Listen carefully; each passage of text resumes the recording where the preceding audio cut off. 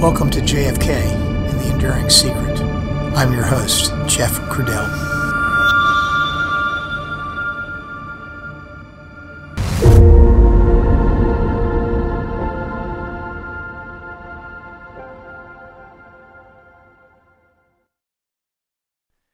Hello, everyone, and welcome back to Mysteries of the Enduring Secret. And this is episode 3, where we interview William Matson Law, who joins us for a discussion, well, perhaps a reevaluation of the events at Bethesda the night of November 22nd, the events of the autopsy. In our JFK Enduring Secret podcast preview, I thought Rick Russo did a great job laying out what he believes happened at Bethesda. But of course, it's quite different than the official story. And to quote Rick, and it also turns research done by David Lifton and Doug Horn and others a bit on its head as well.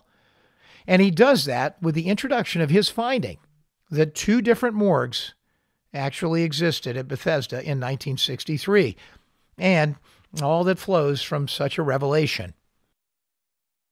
If we were to go into that very short thing I read about in the summer of 1916, talking about the new wing being built, and then after that, we go right into the audio interview clip of Carney with Cunningham, where he, because this really came from him, he is telling, the fact that, well, there was an old morgue and then we had the new morgue. And then after that audio clip, then we just present the simple question. Well, what does all this mean in the scheme of things? Yeah. That there were 2 morgues. Could they have been used? Could both of them been used that night or whatever? And then the discussion is off and running. How does the knowledge of the fact that there were in fact 2 morgues at Bethesda, fit into everything we think or we thought we knew up to this point? Can you remember, if you want me to explain this question, I can you remember where the naval barbershop was at the hospital? The naval barbershop at the hospital. Let's see. I'm trying to remember now. That's going back a ways. Last time you got your haircut wasn't 33 years ago. No, because the thing is, the barbershop at one time was right directly across from the old morgue. And then when the assassination occurred, wasn't that the new morgue? Well, it was it was the new morgue in the new wing, Building 8 at that time. And I think God, where was the barbershop? I think it was across from where the old morgue was, and of course, they brought supplies and so forth into that area after they took away that, built the new morgue. And that's where the Navy Exchange was too. Right on that same level, which was the basically the lower level of the main building. Would that have been above the morgue, or is that a separate building? Separate building. I mean, the new morgue was in Building 8, which is a wing, if you're facing the building, off to the right-hand side. And the old morgue was basically in the connecting portion from the tower back to Building 8. I presented you tonight with a whole buffet. And in essence, what we're really going to do for this podcast is start the meal off with the dessert. And then we just talk about the ramifications of the fact that now all of a sudden we're finding out from Dr. Carney in this hidden interview or old interview or whatever, that there are in fact 2 morgues, which may explain a lot of what we thought we knew. We've asked a famed author, William Law, to discuss this with us in today's podcast episode. You see, in 1960, a new hospital tower was built at Bethesda, which contained a new morgue. The existence of these 2 morgues, the old one and the new one, and the picture that Rick paints about how things were conducted that night as a result, it really does seem to be the answer to many things previously unexplained. things that did not previously make any sense. Different sets of witnesses, all purportedly in attendance at the morgue, but for some reason describing different circumstances or different physical surroundings. Well, now all of these incongruent things now seemingly fit into the puzzle, at least many of them for sure. One thing that listeners and viewers of the podcast preview episode and this related YouTube video should know that the podcast preview episode grew out of a rather long and very informal 3-hour conversation that Rick and I were having. That whole conversation, at least as it started out, was not initially meant to be part of a primetime presentation. But Rick's off-the-cuff articulation of things was so astonishing to me in that one conversation, and the fact that we had actually recorded it, well, I just had to turn it into the preview episode. What the listeners didn't get in that rather dramatic piece, though, is something that Rick had provided to me earlier, and something that the audience hasn't seen or heard yet. Rather methodically, Rick took me through detailed testimony taken under oath by various witnesses at Bethesda. And there is more, including statements made to various researchers and drawings made of the two morgues. Rick provided schematic layouts of the Bethesda campus, all of which help us understand things like where the one morgue was in relationship to the other. Now, I'm sure we can find moments to fill some of those missing pieces in today, especially the sketches of the two morgues and the layout of the Bethesda campus. But first, before we get started, let's see if I can summarize the more important parts of what Rick presented. This is a good test to see if I even understand the totality of what he set forth. First things first, we all believe that the president's body arrived at the Bethesda morgue in a plain shipping casket, and not in the ceremonial bronze casket that he was initially placed in at Parkland. There is overwhelming evidence of that. We have gone over that ad nauseum in prior episodes contained in the autopsy series here at JFK The Enduring Secret, all inclusive with witness testimony, so I believe I'll just start by taking that fact as a given here. I think it's true that nobody really knows exactly where the switch was made. That is, the movement of the president's body from the bronze casket to the shipping casket. Nobody has ever owned up to that, even though we know for sure that it happened. But Rick surmises that the switch was likely made at Parkland Hospital before the president's body even left for transport back to Washington, and that the body was removed from Parkland separately. The larger point here is that Rick thinks it's a much more plausible idea that the switch out of the bronze casket was somehow made at Parkland before the president's body ever left the hospital, and that the body was somehow transported as a second casket delivery to Air Force One at Love Field.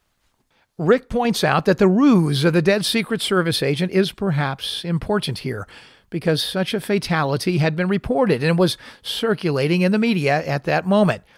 The speculation here is that the presence of that rumor right at that very moment regarding a second casualty may have been viewed as a prop to make it easier to remove what appeared to be two victims.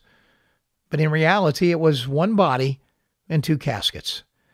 But admittedly, this is all speculation on Rick's part as to exactly how the switch was made.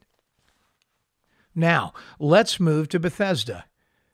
Here are the key points, I think, regarding what Rick laid out. If you've listened to the podcast preview episode on JFK The Enduring Secret, then you've heard much of this already, directly in Rick's own voice and some storytelling. Hopefully this helps to clarify, though, what you heard in that casual piecemeal conversation. And certainly it may help those who haven't listened to it yet. So let's start. The president's body, now completely separated from the bronze casket, arrives at Bethesda contained in a gray shipping casket that is being transported by a black hearse. This black hearse arrives around 6:35 p.m. at the entrance to the old morgue. The time of arrival is confirmed in the Boysian report. The gray shipping casket containing President Kennedy's body is removed from the black hearse and is taken up the receiving ramp that is located close to the old morgue entrance. Once inside the hospital, the gray shipping casket is delivered to the old morgue, which is located in the lower level of Building 2. It's a short distance away by Gurney. It is not confirmed who was driving this black hearse, but Rick does think that it may have been two individuals from Gawler's funeral home, Tom Robinson and Joe Hagan. There were 5 men who were there to receive the casket at the old morgue. 4 of those men have been identified. These men would place the casket on a gurney and wheel it up to the ramp. And once inside, it was brought down a long, illuminated hallway. 3 of the men were known to have been interviewed by reporter Jerry Morlock from a Grand Rapids newspaper. They were Don Rebentish, Paul Nagler, and Robert Muma. The 4th identified man was Malvin Jones. They were taking orders that day from an Army captain, almost unprecedented on a naval site. His name was Michael Groves, by the way, and if you're interested in a little bit about him, listen to one of our previous episodes on Mysteries of the Enduring Secret. This process of offloading the casket, bringing it inside, and removing the president's body was done quickly, and as soon as the president's body was removed from the gray shipping casket, the empty shipping casket itself was then taken back outside of the old morgue, loaded back into the rear of that same black hearse, a 58 Chevy, by the way. And then the black hearse from there was driven a short distance back to the new morgue area, and it probably only took a few minutes to do this. The arrival of the black hearse at the new morgue is documented as being around 6:45, so perhaps a 10-minute period elapsed between the arrival at the old morgue and the disembark and trip over to the new morgue. It is here, at the new morgue, that Dennis David and the crew that was with him that day would perform essentially the same duties as the group that was headed up by Michael Groves. They would remove the shipping casket from the hearse, this time an empty shipping casket. This was done by the Secret Service entourage and orderlies that accompanied the hearse. And that means those in the hearse as well as those riding in an accompanying car that followed it. They would help to remove the gray shipping casket by sliding the casket out of the hearse and then straight on to the jetty. And this is where Dennis David and his crew would pick up the casket and walk it through the double doors leading to the hospital. And just about 8 or 10 feet to the left was the door leading to the anteroom of the new morgue. It is there that they would then place the empty gray shipping casket on the floor in the anteroom of the new morgue. It stays there on the floor of the anteroom until it is repatriated with President Kennedy's body and then moved into the new morgue, right around 8 p.m. Rick believes that the others who helped Dennis David that day, at least 6 or 7 of them believed to be students from the dental school on campus, all there to offload that gray shipping casket at 6:45 for the second time. Well, none of these folks were ever individually identified. So we do not know if they were aware that they were carrying an empty shipping casket or not. Dennis David himself never picked up that casket, so he never was able to personally gauge whether it was empty or not. He would later ask Dr. Boswell if he and his men had personally handled the president that night. Boswell glibly answered back, "You were there. You should know." Now let's pivot back to the old morgue where the president's body is now residing. The president's body is on the examination table now and ready for what we will term as a pre-examination. It is here in this old morgue that 2 known characters are introduced into the story: White House photographer Robert Knudsen and William Pitzer. Knudsen was a Navy man just like the president, and he would take the initial autopsy pictures of the president, the pre-examination pictures of the president before any body alteration occurred, and likely to be just as the Parkland doctors saw the wounds. And Pitzer takes 16mm film of the president's body in the process. We all know the story of William Pitzer from an earlier episode of JFK, The Enduring Secret. This also begins to explain how Knudsen could be called to testify before the HSCA and state that he took autopsy pictures of the president, and have that make sense in light of the fact that the official photographer was actually John Stringer, who obviously took the pictures after the president was moved to the new morgue. It is here in this old morgue that Gerald Custer and Ed Reed, the two X-ray technicians who were assisting John Ebersol that night, would go about their initial duties of taking X-rays of the president's body. And they do it early enough, almost immediately, because the actual body arrived in advance of Jackie Kennedy and the entourage with the bronze casket. They do it early enough that Custer took those X-rays and headed upstairs to develop them. And on the way, in the Bethesda lobby, he sees Jackie Kennedy first coming into the hospital. Rick gives us comfort that we must conclude that these X-rays taken at this session then must indeed be the originals and true X-rays of the president, regardless of whether these particular X-rays are currently in the records collection or not, or whether they have subsequently been altered or replaced by others. These two men, Custer and Reed, remain in attendance for a period of time after the completion of their own duties and actually stay there in the old morgue and are close enough to the president's body to observe Dr. Humes resect the scalp and begin to apply a small surgical circular saw to the president's skull. Presumably, this was a principal technique applied in the old morgue to alter the evidence of additional bullet wounds. As soon as this procedure began, both Custer and Reed were asked to leave the old morgue. So in essence, these X-ray technicians are dismissed before they are allowed to see anything more that is going on during the pre-examination. But they did see that. There is testimonial evidence that during the old morgue pre-examination, according to Robert Knudsen in his HSCA testimony, a probe was inserted from the front of the neck and run completely through the back of the neck to show the direction and the trajectory of a bullet that went through and through the president's body. A bullet that entered from his front. Once this pre-examination was completed in the old morgue, there was a need to transport the president's body under some cover from the old morgue to the new morgue and reunite the body with the now empty gray shipping casket that is currently lying on the floor of the anteroom of the new morgue.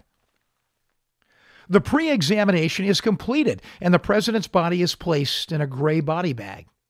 Rick presumes that it is then placed on a stretcher, then wrapped in a sheet, where an orderly or other person then rolled it down the hallway, covered and without fanfare, delivering it to the new morgue anteroom area. The pre-examination work and the rolling of the president's body back down to the anteroom of the new morgue would have to have happened before 8 p.m., and perhaps well enough before 8 p.m. to not draw attention. 8 p.m. was the official start of the autopsy of record that was to take place in the new morgue. Well, that gave folks involved at the old morgue about 1 hour and 25 minutes to offload the body at the old morgue, walk the shipping casket inside, take the body out of the shipping casket, perform pre-examination procedures, alter any wounds if that happened, and then place the body in a body bag, and then deliver it by stretcher using a route taken inside the hospital to the new morgue anteroom. No one knows who made this delivery, but either they or someone else then taking possession of the stretcher would, and without observation, place the body back into the gray shipping casket sitting in the anteroom, thus getting things lined up to start the official version of the autopsy at 8 p.m. Now, let's pivot away from that chain of custody related to the actual body of the president and tell the story of the Gray Navy ambulance. The ambulance which has the bronze ceremonial casket in it, but which really became the decoy that night. The Gray Navy ambulance carried the ceremonial bronze casket and Jackie and Bobby and others from Andrews to Bethesda. It was parked right out front as they stepped out and went upstairs to the VIP waiting rooms. Lots of people there to observe the goings-on of that Gray Navy ambulance. What was observed and reported on by a credible Washington Post reporter was that Admiral Galloway was the first who drove it away from the front, and not the designated Secret Service driver William Greer, who had driven there from Andrews Air Force Base. We know that the Gray Navy ambulance arrived at approximately 7 o'clock or so at the front of Bethesda, give or take a few minutes, and it stayed parked there for a short while. And at about 7:15 p.m., it was then observed being driven off by Galloway from the front of the hospital, with the bronze ceremonial casket still inside. The Honor Guard had primary responsibility that night for the physical transport under military protocols, and they were waiting to follow the ambulance around from the front of the hospital where it was initially parked to the back of the hospital where the morgue entrance was, in order to actually take the bronze casket out and into the morgue. But they were startled because that Gray Navy ambulance had just taken off without instructions to follow. So all the men of the Honor Guard jumped into a truck and began a sort of impromptu high-speed pursuit to catch up with the Gray Navy ambulance. By the time they all got into the vehicle and began to follow, the Gray Navy ambulance had been lost. Was it still somewhere on campus? Where was it? The Honor Guard would hunt for it for the next 30 to 40 minutes or so. Hard to believe, you say, that they could lose an ambulance? Yes, but it was dark, and they did. And these antics are all well documented in the interviews obtained by David Lifton, and you'll hear more about them today when we discuss them with our guest. Where did it go, and why did Galloway drive it? Well, Rick believes that the Gray Navy ambulance ended up at a building that was around the corner from the old morgue, not far away, perhaps within 100 yards or so. It was a facility entitled NAMRI, or Naval Medical Research Institute, a facility where they did experiments on large animals and where also biowarfare research was conducted. How did this theory come about? Well, Rick is fairly certain that certain pictures were taken at NAMRI. It turns out that a few pictures, those that were essentially smuggled out as a result of the Secret Service photographer James Fox and the transfer of those pictures to researcher Matt Crouch. Well, later those pictures were identified as having been taken at NAMRI. But how could that be so, since the autopsy did not take place there? Well, there are pictures from this bootleg collection that contain two background objects found in those pictures, two objects that are distinctly different than anything found at the new morgue or the old morgue. The first is a headrest on the examination table. No such headrest was in existence or operative that night in the new morgue. That was verified by Paul O'Connor and James Jenkins, who were at the autopsy, which took place after 8 p.m. at the new morgue. And Dennis David recognized the headrest as being from NAMRI. The second is the floor tile in those pictures. The floor tile on the floor of the NAMRI location is distinctive enough that it was noticed as being different by Floyd Reeby and Jim Jenkins when they were shown the photos in 1992.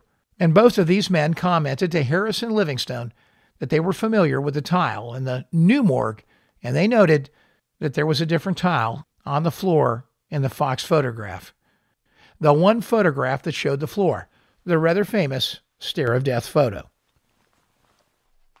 The left profile picture in that Fox photo collection, the photo that includes the headrest, has a clear picture of the left ear, and this left ear matches no other such picture of Kennedy's left ear, implying that the NAMRI pictures are of a different body.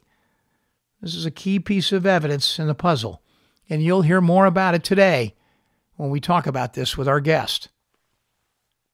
As I said, Rick also believes that these pictures I am referring to were likely taken by the Secret Service photographer James Fox, that Fox both took and developed these pictures himself. Fox was taking pictures that night at NAMRI of a body that is not JFK's. Essentially, all of these pictures, then taken by Fox, may very well be fakes, in Rick's opinion. That's a pretty outlandish thing, and we'll talk about that as well. The story gets even more extraordinary from there. It is Rick's belief that the Fox photos prove that work was done on another body at NAMRI. Rick speculates that the Gray Navy ambulance arrives empty at NAMRI, and it waits to receive this unknown body that was inside. And with James Fox perhaps already haven't taken those photographs. At some point, the body, already photographed by James Fox, the body at Namry, was moved into the bronze casket, and then from there taken by the Gray Navy ambulance back to the entrance of the old morgue. Just about this time, the honor guard finally comes upon the Gray Navy ambulance. By now, already parked just outside the old morgue entrance. Admiral Galloway is nowhere to be found. Instead, General Godfrey McHugh was there alongside the ambulance, as if to say, "Where have you boys been?" At this point, the honor guard walks the ceremonial casket up the very same ramp that about 90 minutes earlier, the actual body of President Kennedy, still in a gray shipping casket, was also wheeled on a gurney up that ramp for pre-examination. The ceremonial bronze casket would then be opened inside the old morgue, and sure enough, another body would be presented, a body that surely was not the president's. Well, there is much more to this story from here, but what I have rehashed is a big part of Rick's view on what happened that night, and enough for everyone to understand the basic logistics of things before we dive into the conversation with our guest tonight. And so I'll pause there, and let's join Rick and welcome William Matson Law for today's discussion. Before we get started, I'd like to give the credentials of our very esteemed guest tonight. William Matson Law is the author of The Eye of History, Disclosures in the JFK Assassination Medical Evidence.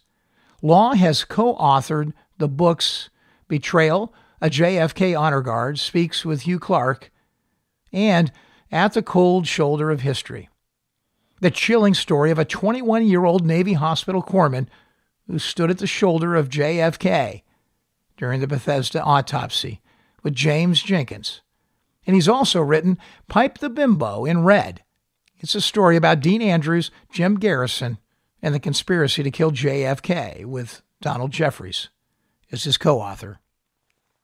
William is one of those treasured few who, in the day, spent a considerable amount of time establishing deep relationships with many of these firsthand witnesses, the ones that we're talking about today.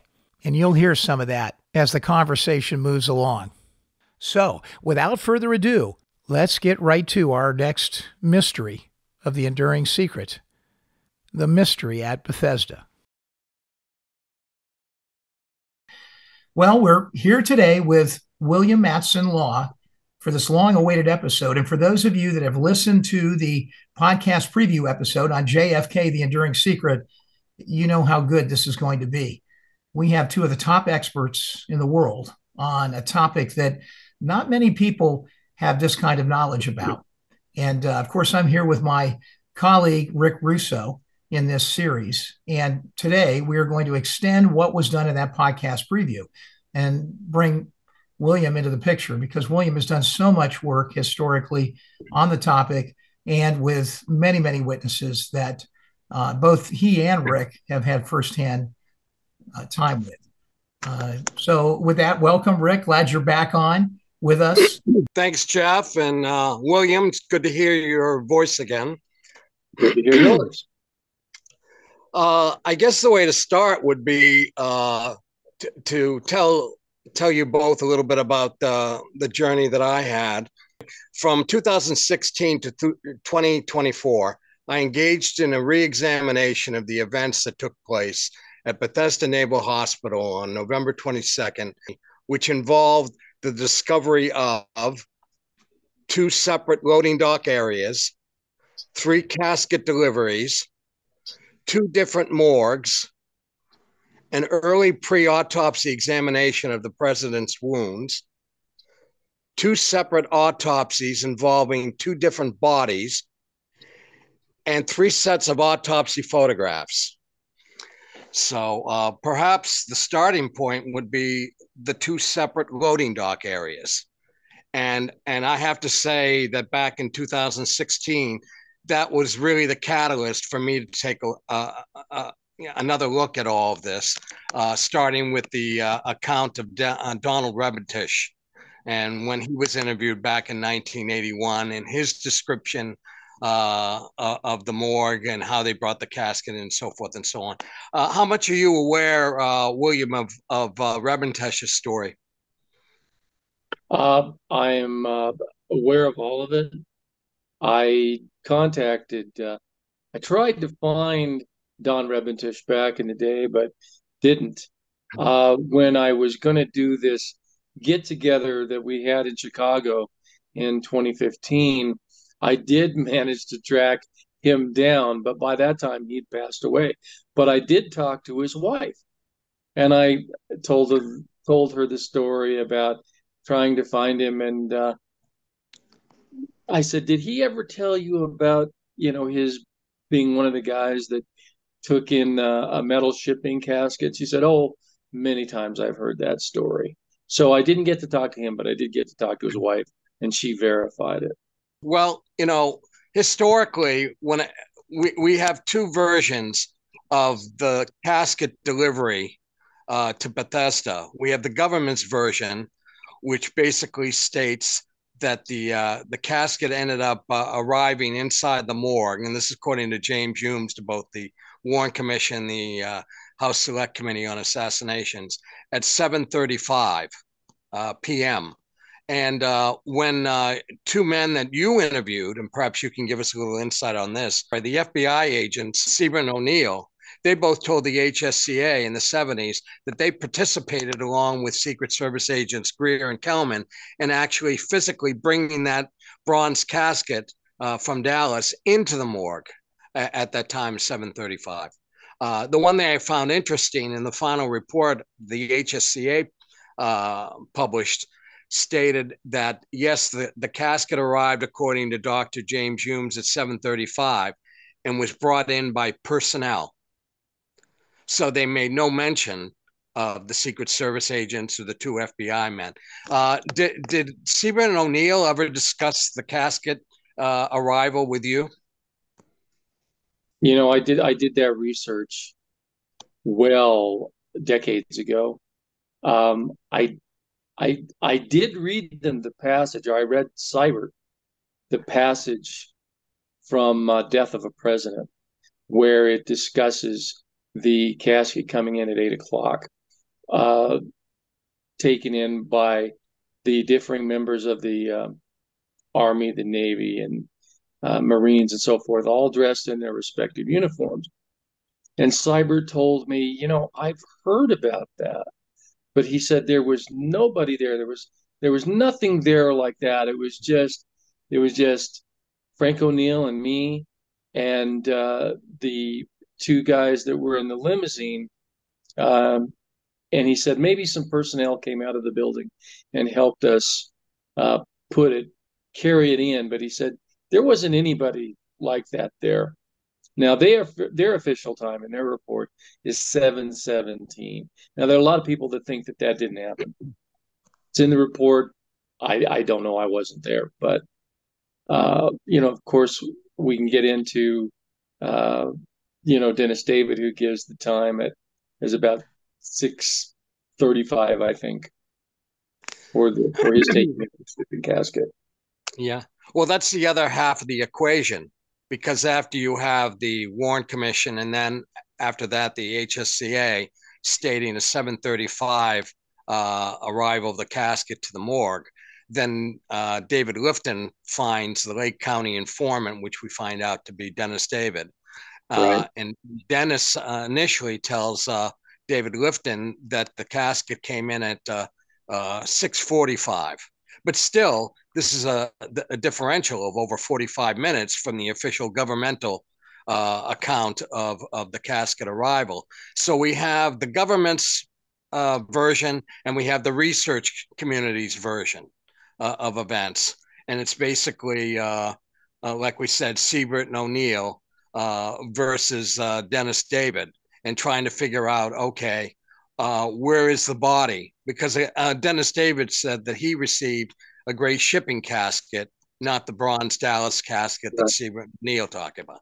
So that's really what we've been confronted with all these years until, as I said, in 2016, coming across the Rebentesh interview that was done with him in 1981 by his local newspaper in Grand Rapids, Michigan. And he describes, the casket, which, by the way, they had been informed, he and the other men had been informed as early as 4:30 that afternoon that they would be receiving the casket with the president's body, and then a Navy ambulance would be driving to the front of the hospital with a decoy casket, which is the bronze casket in essence. And so Rebentesh is already aware of all this. And then he says that the casket arrived that they brought in 30 to 40 minutes before Jackie Kennedy arrived in the gray Navy ambulance in front of the hospital. So we have a time differential between, let's say, Rebentesh and his men and what Dennis David stated. And so that was the first thing. So for a couple of years, and I think I involved you and Jim Jenkins in this as well. We were trying to figure out, okay, we have a description of a different loading dock, a different area where the casket came in, because Rebentesh has his casket put on a gurney, wheeled up a ramp up into the hospital, and then another man and another couple of men in his party wheeled the casket down a long illuminated hallway. Now, when Dennis David described his men receiving the shipping casket, he described the fact that they had a wooden jetty that was only 40 inches high, and that the casket was slid out of the black hearse that delivered it by the Secret Service men onto the jetty. Dennis David's men picked it up, walked it through the double doors into the hospital, and on the left, about 8 feet away, was the door that led into the anteroom. And then they left the casket on the floor of the anteroom and they left. So that's Dennis David's account. But Dennis David's loading dock, his time frame, and so many other things do not coincide at all with Donald Rebentesh's account and what his men did. And furthermore, over the years, I think it first started with David Lifton, and then went further, is the fact that they were using Rebentesh as corroboration for Dennis David's account. And then, of course, as I'm sure you know, in the late 90s, with the AARB, a man named Roger Boyjan surfaces. And he was in charge of a group of Marines that were sent to Bethesda that night to provide security and also greet the ambulance and provide security for the offloading of the casket. And so Boyjan has officially in his report 635. So again, researchers feel that, all right, now we have Boyjan and we have Rebentesh all corroborating Dennis David's account. So that's what must have happened. But I think what we found and we're presented with now is the fact that Rebentesh and his men, in actuality, received President Kennedy's casket and body, I'd say somewhere around 6:25, 6:30, brought it into an area of the hospital which actually held the old morgue, which was really supposedly no longer in use because a new wing of the hospital opened up that summer, Building 8. And in the basement of Building 8 was a brand new morgue, which Paul Connor and Jim Jenkins and others, when they first started Bethesda, had been working in. So most people had no knowledge or awareness at all of the fact that there was an old morgue space in any event that still existed in the hospital. And so it's my belief that President Kennedy's body was brought to this old morgue, which was located in the lower level of Building 2. And that's where a pre-examination took place. That's where photographs of the president's body were taken by Robert Knudsen, and also film taken by William Pitzer. And then after all of that, that's when James Humes takes a circular saw to the skull of the president, and that's when the president's brain was removed. Now, the beginning of this whole sawing of the top of the president's head was witnessed by X-ray technician Ed Reed, who told that to the AARB. So that's pretty much the time frame in that situation. And then what I feel happened, and please jump in and tell me if you think I'm off base on this, that once the president's body was brought into the old morgue and put on the table, the shipping casket that he was delivered in was put back in the black hearse that delivered it and driven around to the very rear of the hospital where Building 8 was located. And this shipping casket was brought in by Dennis David and his men, and I believe that casket was empty at that point. Now, the one thing I never got a chance to ask Dennis when I had an opportunity is, who told you to have your men leave this casket, which supposedly they believe was the president's body, carrying the president's body, and leave it on the floor of the anteroom? Why not walk a few feet further and bring it into the morgue? So we'll probably never have an answer to that.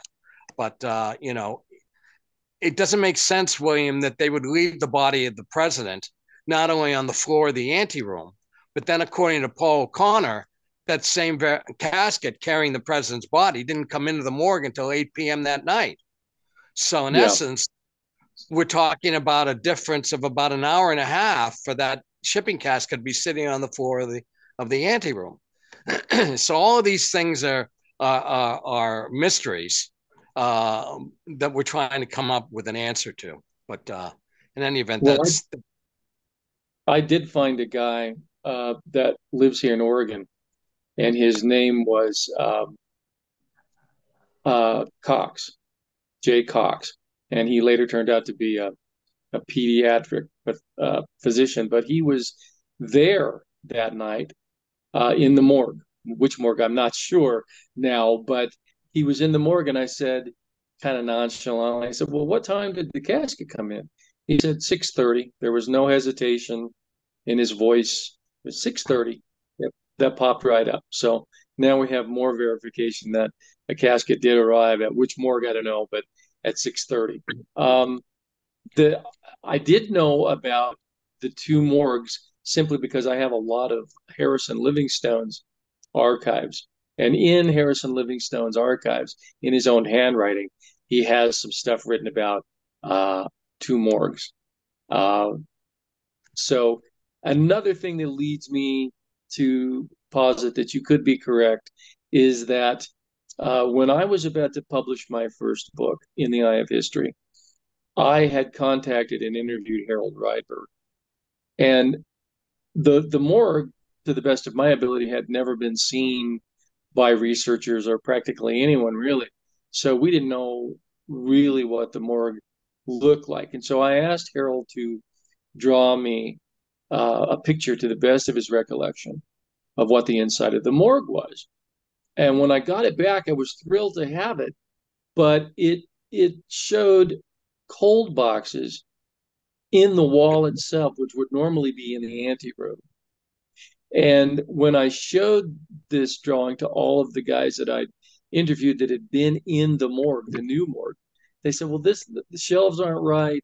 These cold boxes are in the wrong place. They should be in the anteroom.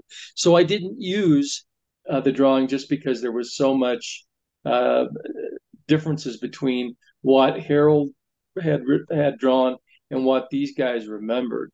And so I didn't use the book, or I didn't use the drawing. However, years later, Jim Jenkins had contacted, what's the guy's name? Richard Lipsey. I had contacted Richard Lipsey. Now, I'd met Richard Lipsey in 2015, and he was, to say the least, an interesting character. And Jim was there. We had a little gathering in Chicago in 2015, along with researcher Phil Singer. And Jim later met with Richard Lipsey for lunch in Baton Rouge, where Lipsey lives. Now, he took Paul O'Connor's drawing of the morgue, plus he took a drawing that he had done, and he took a drawing the drawing that Harold Rydberg had done, and he let Lipsey choose what more he remembered to the best of his recollection. Would you like to know which one he picked? He picked. I'm waiting with bated breath. He picked the morgue drawing that was done by Harold Skip Rydberg, which totally knocked me for a loop. What did that mean to you at that moment? Well, when at that moment when I was told that that's the one he picked, it set off alarm bells in my head, because I talked to Skip about this, and he said, William, I tried to draw it through these guys' eyes, meaning Paul O'Connor and Jim Jenkins, and said I couldn't do it. This is what I remember. So that tells me that you're probably right, that the body was at some point in the old morgue, and that's probably where the body alteration or the probing, whatever you want to call it, had taken place.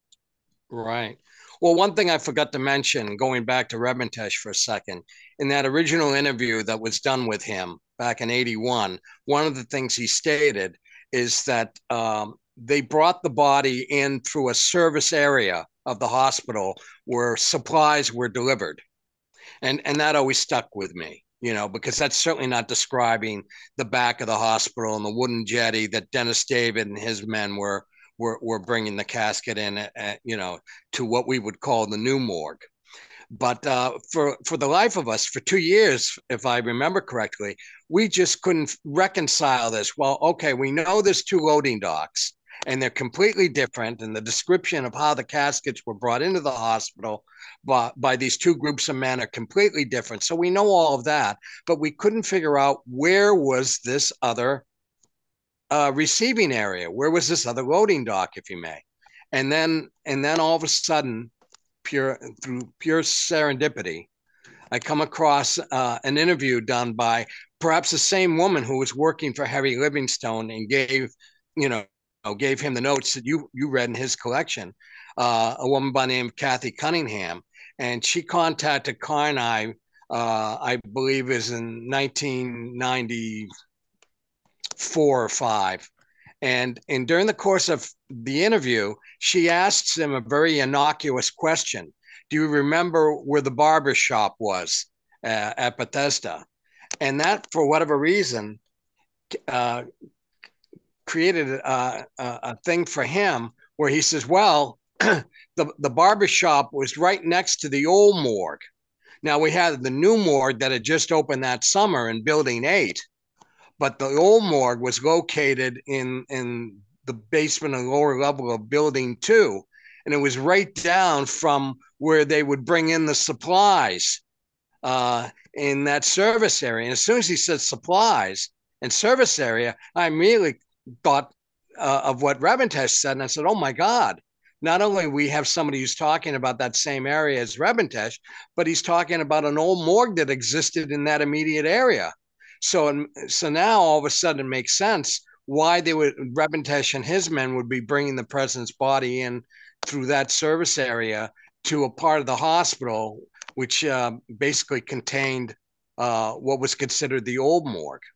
And then all of a sudden, now we have answers to the big question of where do these alterations on the president's body take place? Because we know the wounds at Bethesda, the formal autopsy after 8 o'clock, were so much different than what was stated by the people in Parkland who witnessed the president's body. Nobody could ever figure out, okay, well, we know the wounds are different. He arrived in in a body bag as opposed to a wrappings and a bronze casket and all these other things, but nobody could figure out where did this happen and when.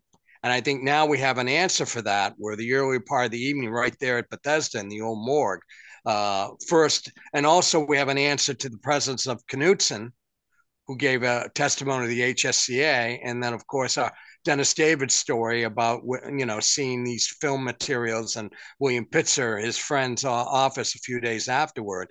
And both Knudsen and Pitzer's material show an entrance wound above the right eye in the forehead and a large exit wound in the back of the head.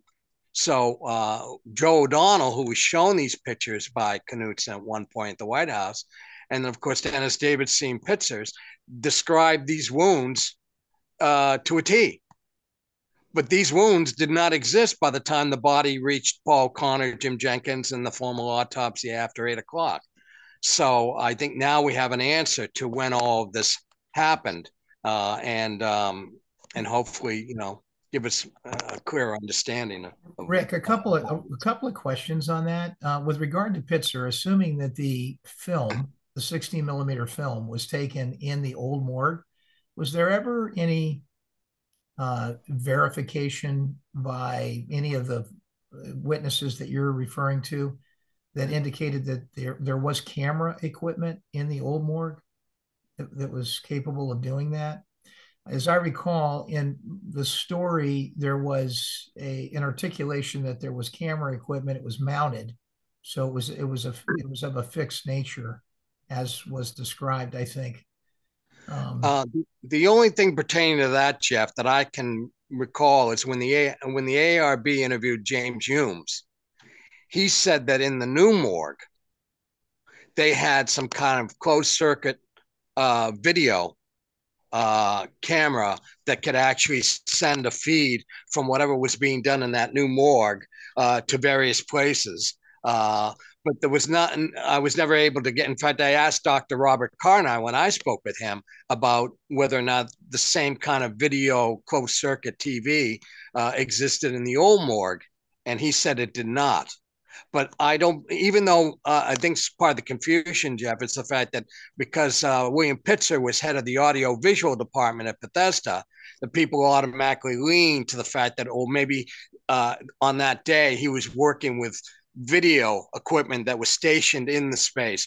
But in Dennis David's interview with Doug Horn for the ARB, Dennis says that no, the footage that he saw in Pitzer's office was taken from the gallery from a distance, and it was a 16 millimeter camera, so it was not video as far as what Pitzer was doing.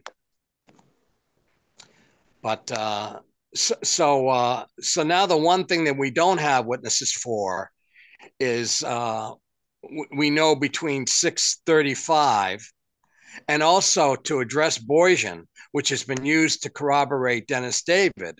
The Marines working under Boysian, they put the time of 6:35, and they gave that to Boysian because they, in fact, witnessed the casket brought into the old morgue at that point in time. In fact, they were guarding it until somebody came and actually brought it into the morgue itself.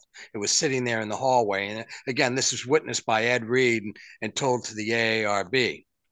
But we don't have any witnesses to then get the body from the pre-examination and everything Humes was doing to then the rear of the hospital to the new morgue in Building 8 in the basement there for the start of the 8 o'clock official autopsy. We can only speculate that it was somehow brought through the hospital, perhaps on a gurney with a sheet over it, so nobody would know, what was going on, and then reinterred with the shipping casket that had been sitting there on the floor of the anteroom for all that time. Rick, I have a couple of questions on that, and I don't, for both of you. I think you mentioned obviously Ed Reed saw the initial use of the surgical circular saw by Humes. Wasn't Gerald Custer also present right at that moment? According to Reed, yeah, the two of them were in that room at that time. But Custer, I'm not. Maybe William can help with this. I'm not that familiar with Custer's interview with the AARB. I haven't read it extensively because my personal dealings with Jerry, and it's not the personal, was the fact that he tended to add a few arms and legs to certain things as his story continued to be told over the years, adding other people's eyewitness accounts into his own as though he had experienced it first person. So that's why I lean toward Ed Reed's account of what happened, even though they were there together. But I'm not sure what your question. I forgot what your. when you're there. Oh, you asked whether Custer was there as well. I And don't think whether he officially made any testimony to that effect, either under oath or in some research. I think we'd be aware of it. I don't know, maybe William can help with that. But I've never heard any of that coming from Custer, just Ed Reed. No, I did interview Custer. I believe it was around 98. Might have been 97, but I think it might have been 98. I'm not sure now. It's been so long. He had some very varied opinions. He kind of wound up being the hero of his own story. And I agree with Rick that through the years he had added to his story and kind of made it seem like he saw things that maybe he didn't. He was the best way I can describe Custer is he was a curmudgeon, and he was very resentful of the fact that his testimony, what he experienced, had been used primarily at that time by David Lifton, in his words, to make $1 million. While in his words, he said, "I'm here busting my ass for pennies." At the time, he wasn't working in the medical field anymore, and he was working as an armed security guard, and he was quite bitter towards Lifton and that sort of thing. Lifton told me later that when after the interview that he had done for, and you've all seen it on the Best Evidence videotape, that after that interview was done, Jerry Custer sent Lifton a bill for $25 because Lifton had plugged into his power to power up his cameras and sound equipment and things like that. So I'm not sure that anything that Jerry Custer said can be believed. And I hate to say that. I spent 3 days with him, but I just don't. He was working on a book with somebody else by the time I'd gotten there. And he'd promised me before I came out, because I'm in Oregon and he lived in Pennsylvania. So it was quite a trip for me. And I'll tell everything. We'll get it all on film. And then I would ask him questions. And well, in the next tape, in the next film, I'll talk about that because I'm under restrictions about what I can talk about because I've got this book coming out. The whole thing left a bad taste in my mouth, to tell you the truth. So I'm not sure how far we can go in believing Jerry Custer. Simply because if a witness changes his testimony or her testimony, they start adding things, then that just kind of ruins credibility. Right. Well, one thing that Jerry Custer was a part of, which was a mainstay of Lifton's Best Evidence book, to show the fact that Kennedy's body came into the hospital before Jackie arrived with the bronze casket in front of the hospital, was Custer said he took the first set of x-rays and then he went upstairs, and at that point he saw Jackie Kennedy walking into the lobby of the hospital. This would be right around 7 o'clock or so.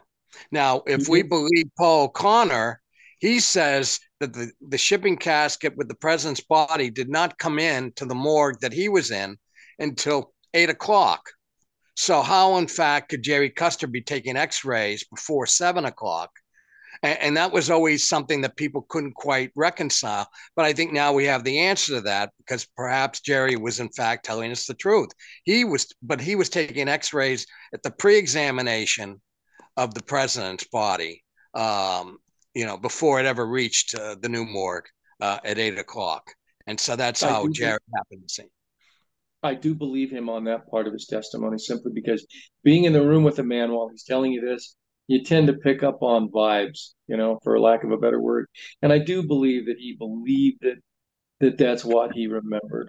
So on that part of taking the x-rays and seeing Jacqueline Kennedy and all that, yeah, I buy that, because he was extremely sincere when he said that. And as far as Paul goes, I'm not sure that, Paul had the time right. It could have been 6:35, 6:45, whatever it was, when they took the body out. I think Paul in his head, had heard, the body came in at 8 o'clock. So in his head, he's got this time of 8 o'clock. But I don't believe it could have been 8 o'clock. I think that it was the 6:45, 6:45 time frame, because that's when the cheap metal shipping casket came in, and that's the casket he took Kennedy's body out of. Well, I know Jim Jenkins believes that timeline. And that was the backbone of David Lipton's hypothesis that, you know, it was a straight line from Dennis David and his men bringing the casket in, whether it's 6:35, 6:45, you know, it doesn't really matter. And then making the assumption that the casket then went directly into the morgue once it's brought in by Dennis David and his guys. But there doesn't seem to be any evidence of that casket coming into the morgue until we have O'Connor stating, and he's always stated that he never moved off the 8 o'clock time frame. You know, people like Livingstone and others wanted to say that he was mistaken. And even Lifton didn't want him to be saying 8 o'clock because they couldn't quite put all the pieces together.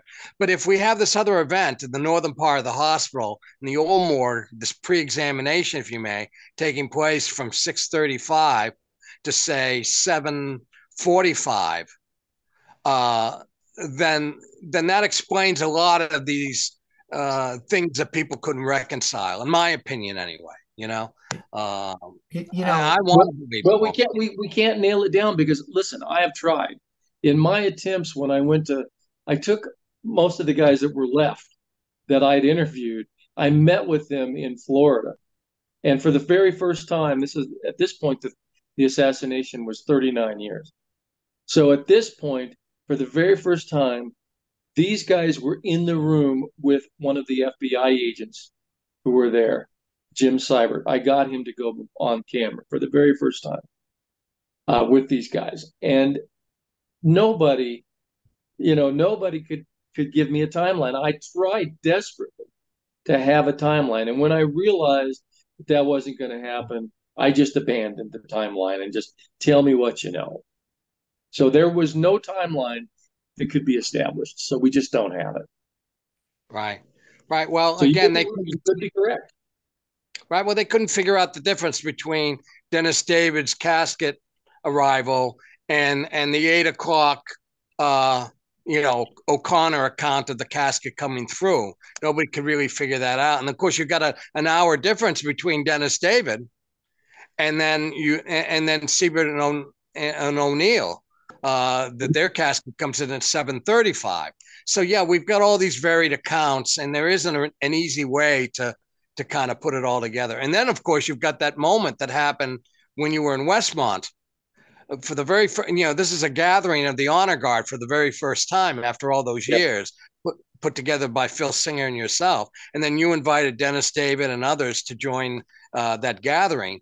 And Dennis David tells his story about the early arrival of the gray shipping casket, and that absolutely floors Hugh Clark. And I'm not sure what the reaction was on the part of the other honor guard members of the fact that, as far as they're concerned, they officially brought the bronze casket into the hospital at 8 o'clock. So what in God's name is this man talking about? 6:35, 6:45 in a gray shipping casket. So can you talk a little bit about how that whole thing went? They've never heard that before. These guys had been apart all these years before Phil Singer and I brought them together. It was mostly Phil that brought in the honor guard. He's the one that contacted them and got them to come in. And I got the guys that I'd had before and talked them into coming in. But the honor guard had never heard of this before. And it caused quite a stir when they heard this story, which goes back to the ambulance chase. Goes back to, them loading the casket and having it driven to Bethesda. And the honor guard had been there some 10 minutes before the motorcade came in, because they went via banana helicopter and got out, and they were standing there for about 10 minutes. And then the motorcade shows up, and they get told to wait for this ambulance, and they do. And then there was a truck there, and the ambulance takes off because this crush of people come out. The ambulance takes off at that point. So Commander Byrd, who was in charge of the honor guard, says, "Get in the truck." So they're in the dark. They're in a place they haven't been before. They all get in the truck and they take off after the ambulance. Okay. And so they're following lights, and then the lights disappear and they can't find the ambulance. So then I don't know if either one of you have ever been there, but I have. I've been to Bethesda, and it's a huge complex. So they're going around this huge complex in the dark, and they go around at least twice and maybe three times. And on the third time, they come back, and the ambulance is there. The Gray Navy ambulance is backing into the docking area, and Hubie said to me, we did a book together, so I have all this on record from him. He's gone now, but we have all this on record, and he says, um, you know, at some point, going around and around in this circle, we should have bumped into that ambulance because there wasn't anywhere for the ambulance to go. But we lost them when Phil Singer first contacted you, Clark. He was talking to him about this, and he says, well, there was a short period of time where we lost track of the ambulance. And Phil comes out and says, well, didn't you lose it? No, we didn't lose it. We just lost track of it for a little bit. He goes, you sure you didn't lose it? Or words to that effect. And Hubie laughs, and Phil laughs, and he says, oh, okay, I guess you could say we lost the ambulance. So at some point, they lose this ambulance and can't find it. They're going around in the circle. Finally, they come back, and here's the Gray Navy ambulance pulling into the dock. So where was that ambulance for however long they were gone? Now, when I asked this in the gathering we had at Westmont, we asked Tim Cheek, who was one of the honor guards people, point blank, did you lose the ambulance? And he says, well, either we weren't where we were supposed to be, or the ambulance wasn't where it was supposed to be. So that's how he answered that. So I think we can safely say that the ambulance chase did happen. The ambulance chase, for whatever reason, we have it on record, it did happen. The ambulance disappeared for a period of time. What was that used for? That period of time. Where and why? Why did the lights go out? Where did the ambulance go? Well, that's happened? I mean, that's the I've worked in hospitals most of my adult life, and the question is, I'm sure there's very large multi-story parking garages and things like that right on the campus, but normally there isn't garaged areas where you could pull in and then be hidden for any period of time. So where could, even if they went over to, let's say, and I think the discussion is going to eventually get here to the question of whether it went to NAMRI, but if it went there and they dropped off something, or they went somewhere first and then waited and then came back, where did they go that they were so covered, or that was so unpredictable that no one would go look there to begin with if they were making rounds around the hospital? So, I mean, I've never been to the campus, but I've been on a million large urban hospital campuses, probably very similar to what they have at Bethesda. And one would ask yourself where that could be. And my first reaction was, did they run up into a parking garage somewhere and just sit on the second floor or third floor or something like that, and then when the time came right back down and pulled it right up? Was there any particular buildings or edifices like that might have been or taken? Jim told me that there were emergency rooms. There were a number of emergency rooms in different spots, so it could have happened in one of those places. Yeah, maybe they just pulled right into the ER, and then they became sort of the confluence of all the other ambulances that were there. As Donald Rumsfeld might say, we don't know what we don't know.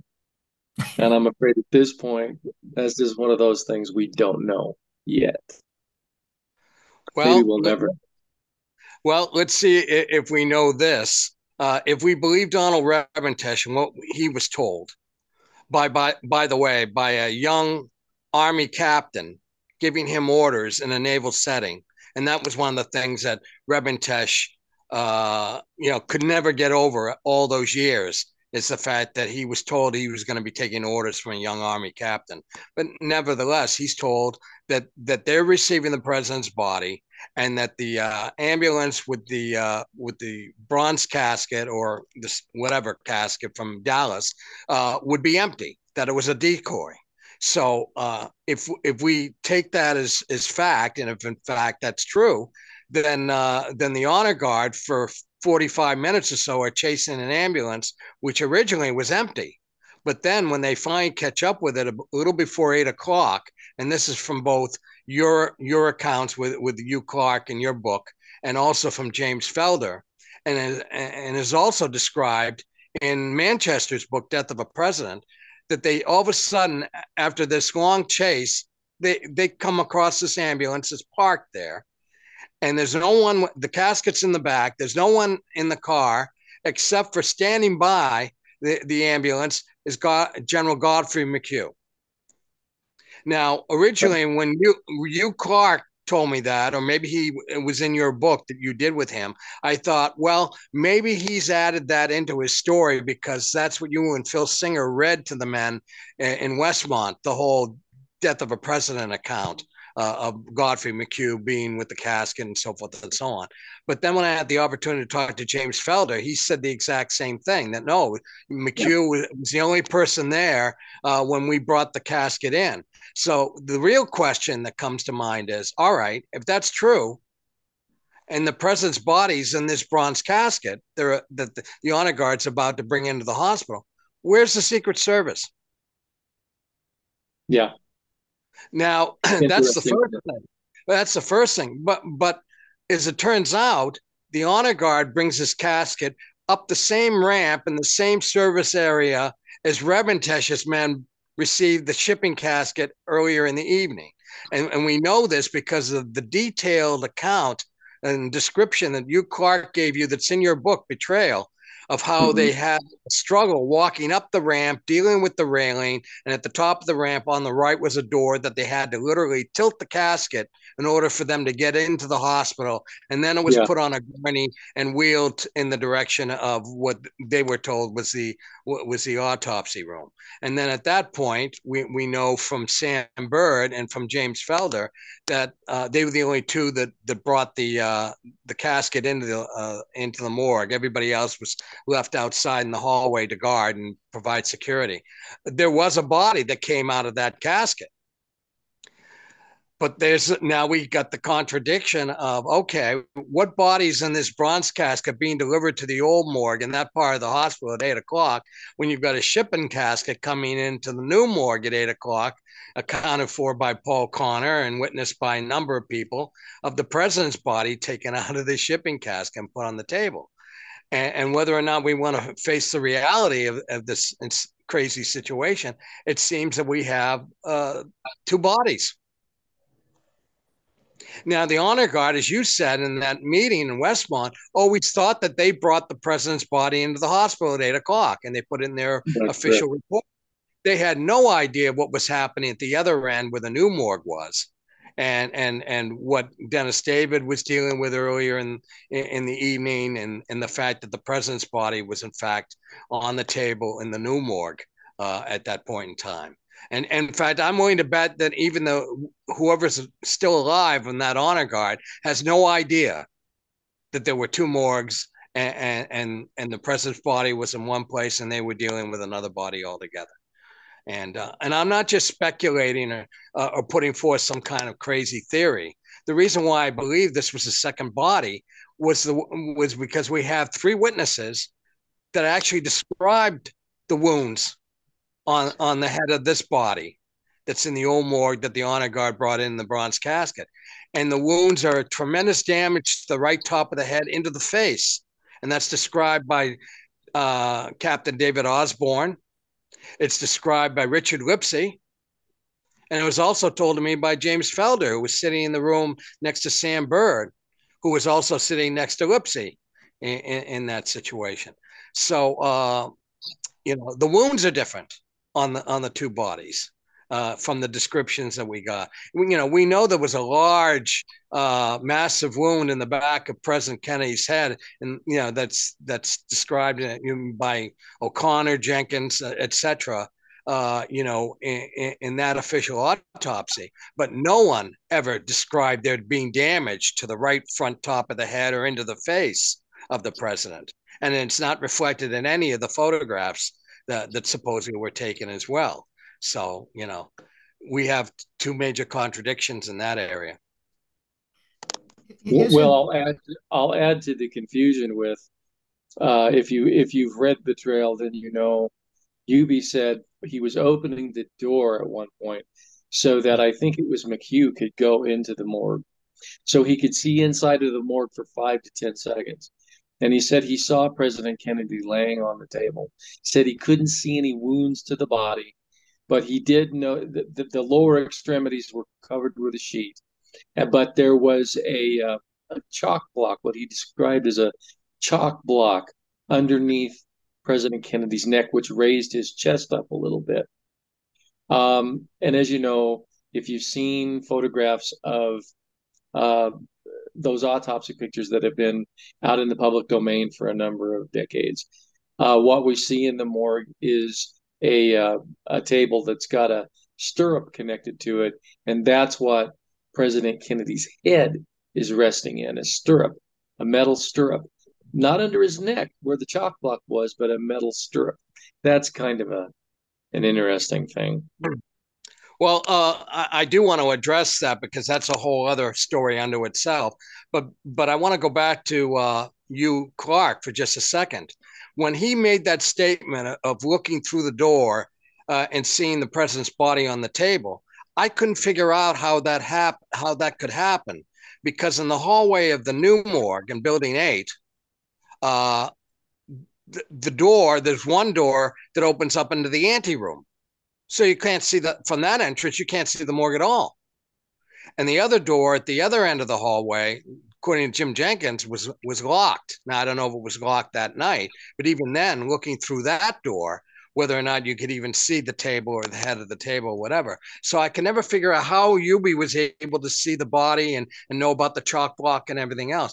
But if you're in the hallway and looking through the doors of the old morgue, as we could see through the Rydberg drawing, there's no problem with line of sight. Once you open those doors, the table is right there, slightly to your right in front of you.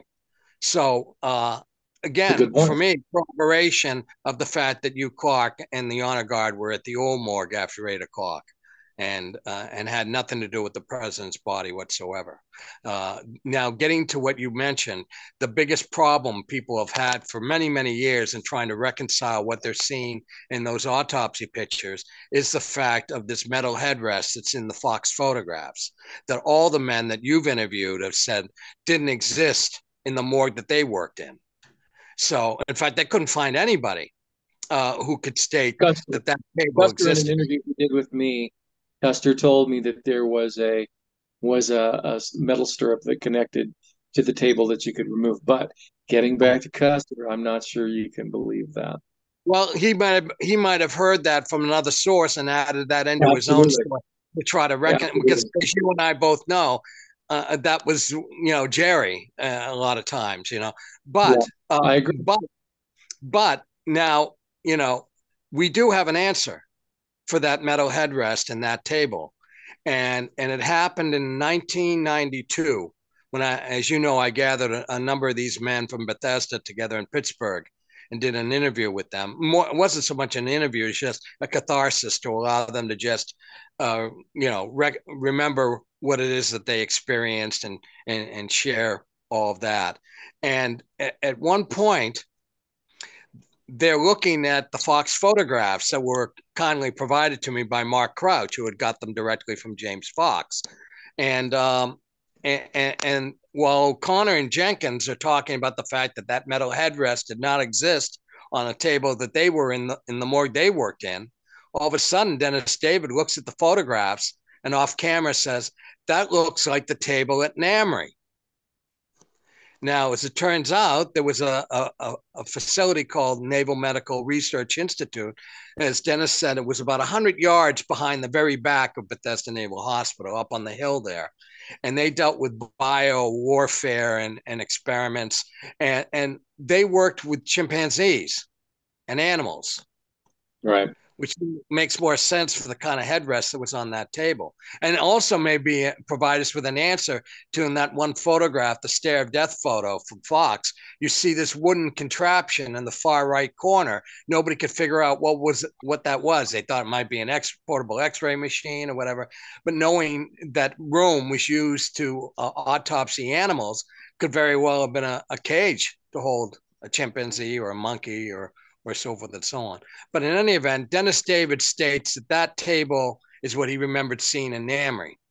Now, all these years, you and I, I'm sure many other researchers have said, well, if we could only find photographs of an autopsy was taking place in Bethesda Naval Hospital's morgue, we'd be able to compare them to these Fox photographs and determine once and for all if the Fox photographs are fake or fabricated or whatever, or if they really were taken in the Bethesda morgue.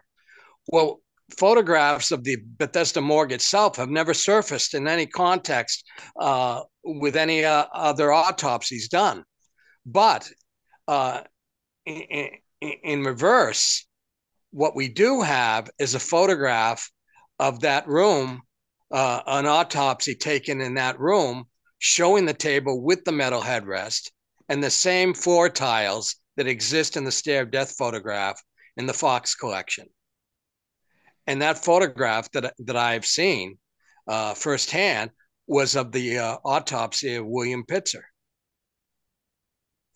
The table has a metal, although interestingly enough, William, the metal headrest has been swung around to the rear of the table, and Pitzer's head is actually on a chalk block, which is what everybody who's doing an autopsy uses, chalk blocks. Right. That's just a function of the whole thing. And the floor tiles in the Pitzer photograph match exactly to the floor tiles in that one Fox photograph, the stare of death. So in my opinion, the Pitzer autopsy was done off book at NAMRI in the same way that this body was photographed by Fox at NAMRI the night of the assassination. And I'm going to go out on a limb and I'm going to speculate that the body in the Fox photograph, in fact, all these autopsy photographs that we're told are Kennedy, was this other body altogether. We don't even have one photograph of President Kennedy in the public domain in any context, in my opinion. You know, and I'm sure I mentioned to you, you saw that Zoom presentation that was done in Dallas back in November. Mm-hmm. That I had the one photograph of the ear comparison. We have the left profile Fox photograph of the body on the table with the phone on the wall in the background, and you can clearly see the definition of the ear. And back in those days, they didn't have DNA, so next to fingerprints, the other way you can identify somebody who's through their ear. And so I took a photograph of Kennedy speaking in Fort Worth that very day, inverted it and put it side by side with the body on the table. And the two ears don't even match. It's not even in the ballpark. Not even close to me. It's one of the things that when I interviewed Jim Jenkins and Paul and others in 2002, Jim said the same thing, that the ear looks strange.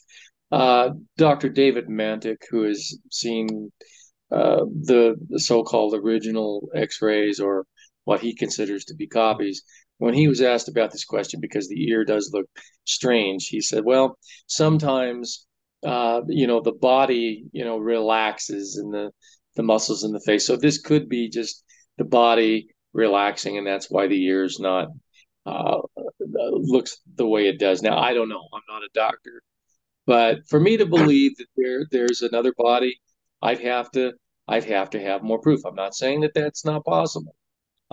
Because you get into the story of the Air Force colonel that supposedly came in that night an hour or so before the events happened, and they were told this is a colonel that has already been prepared for burial. We're going to bury him at Arlington on Monday. We need a place to keep him, so don't log him in.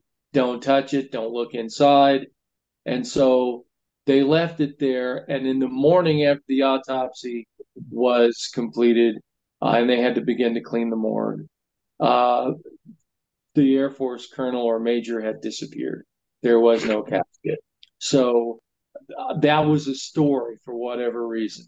Does that have to do with an extra body? I don't know. Jim Jenkins told me once that if I had it all to do over again, I wish I would have looked inside that casket. Right, It could have right, cleared a lot of things up. right. Because we have no definitive proof that there was even a body in the casket, No, or if there was, whose body it was in. But the reason why I point to Namry and these photographs and another body is the fact that this very man who had these photographs in his possession not only developed them, but I believe actually took them, because he was, in fact, the Secret Service photographer, James Fox. Is that before any of this happens, Fox is sent by Robert Bauck, his superior, to meet a plane that has the body of a dead Secret Service agent. And that's a story that Fox also told to Mark Crouch a short time before he passed away. And he said that this was not the president. This was one of our own. Now, my belief is that they picked up this body that was brought to Namry. Fox photographed it, and this body was used to take the place of Kennedy, or at least fulfill that agenda, to make people believe that they were actually seeing photographs of the president's body. And the fact that Fox was involved with this retrieval of a dead Secret Service agent's body, the fact that he has these photographs in his possession, and could also explain why what could have been an empty casket leaving the front of Bethesda Naval Hospital and disappearing for 45 minutes and then coming back and having a body in it. As I shared with Jeff, this is pure speculation, but I'm trying to just apply a little common sense here. Perhaps that ambulance with the bronze casket drove all the way to the back of the hospital, went to Namry, which these men in the pickup truck would never have found. And at some point, the body, after being photographed by Fox, is put in this bronze casket and then brought back to that part of the hospital where the honor guard brought it in. Again, pure speculation, but Rick, I'm going to intervene here. I want to, because I think I heard two different things, and I want the audience to be clear on this.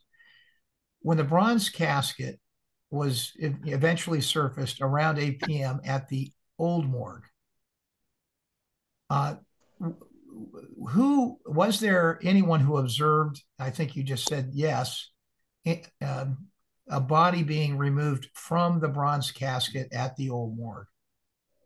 Well, you not only have James Felder, who along with Sam Bird, who's not alive, so we don't have his story, but Felder for sure witnessed the body taken out of the casket. And interestingly enough, he said that it was wrapped like a mummy, sheets completely around the body and the head.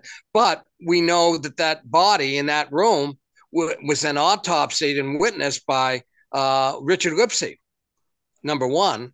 And number two, Felder saw what was done to the body. And number three, Captain David Osborne states that he was the one that actually sawed the top of the skull of the body and removed the brain himself, which has no sense of reality compared to what Humes and Boswell and Fink and O'Connor and Jenkins were dealing with the president's body at that time. So I'm a bit of a simpleton, as you guys know, and I'm certainly fascinated by the back and forth. But when you hear that, and you're fairly certain that the start time in the new morgue was about 8 o'clock, and that it was very clear that a body came out of the gray shipping casket. And again, I realize the basic premise here is we don't have an exact timeline, no matter what anybody says. So maybe that's the answer to this. But if there was almost simultaneously a body at the old morgue coming out of the bronze shipping casket at just about the same time, 8 o'clock, that a body was coming out of a gray shipping casket at the new morgue, I mean, wouldn't that by definition suggest that there were two bodies? I mean, it almost begs the question that it couldn't be anything else but two bodies. I mean, again, I'm being a simpleton about that, but what am I missing? Well, you're not. And the thing is, the reality of that is something that a lot of people just, aren't able to confront. The fact that, my God, how could they have another body beside the president's being autopsied that night? But it also begs another very simple question. Richard Lipsey had seen the president close up. In fact, he tells a story in later life that he went to the White House, sat, I believe, in his rocking chair, actually was relatively close in nature, got to observe the president, I think on more than one occasion, would probably have a pretty good idea. And certainly anybody would have a good idea of what he looked like. He was one of the most photographed individuals in the world. So he's now in the autopsy and he's relatively close. And obviously, someone going through an autopsy, as we hear so many times, may or may not look or be as recognizable given, the severe head wounds that he had undergone. But don't you think he would have recognized someone who was not the president? Or what would be the circumstance under which he wouldn't question that maybe the person he was looking at was not the president if he was right there?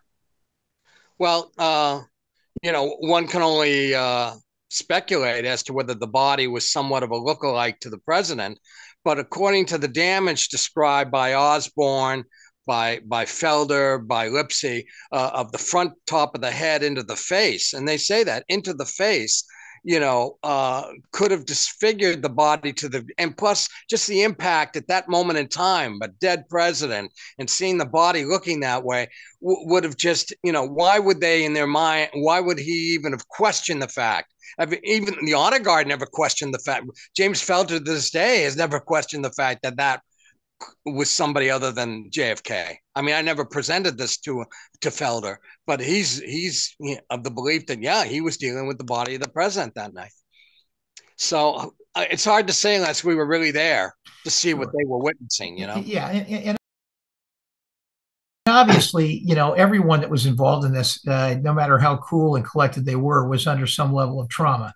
I mean, this was a traumatic event. And I think that you have to take that into consideration under any circumstances. So I could clearly understand that. I mean, the body had already been dead for 7 or 8 hours too, as well as, might have been some level of rigor mortis or other elements that began to well, Richard Lipsey claims that the president's arm was raised quite a bit. One of his arms was raised quite a bit.